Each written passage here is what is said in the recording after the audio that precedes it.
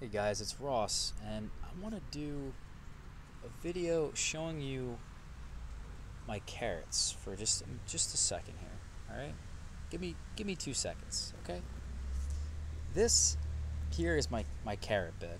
All right, and I had about 3 rows of carrots in here. We harvested a lot of them. We've been eating tons of them, and down in here is just some carrots that are ripe. You know, you can tell they're ripe when the carrot pokes its head up out of the soil here. And because I have such well draining soil, it's fairly easy to just pull these guys right out of the ground. And we've got ourselves a carrot. Now, I didn't want to just do a video on pulling a carrot out of the ground, guys. I thought that would be a little too artsy, maybe. A little too pointless. I feel like I would have robbed you guys of some information, perhaps. But I think there's a lot to be learned with just pulling a carrot out of the ground. For some reason, guys, it was extremely pleasurable for me to pull that carrot out of the ground.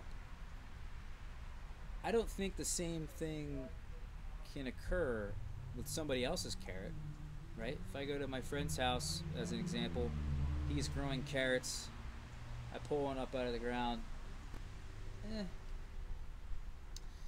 But I think because I grew this carrot and I spent the time to take care of this plot, you know, everything out here that I grow, I think there's some kind of reward at the end of all this. And it just makes everything worthwhile, not just the reward of the carrot itself and eating the carrot and getting a really pleasurable experience of eating a tasty carrot, but the fact that I pulled that out of the ground, it was such a huge success, and there's just something about it. I don't know, guys. Maybe you have some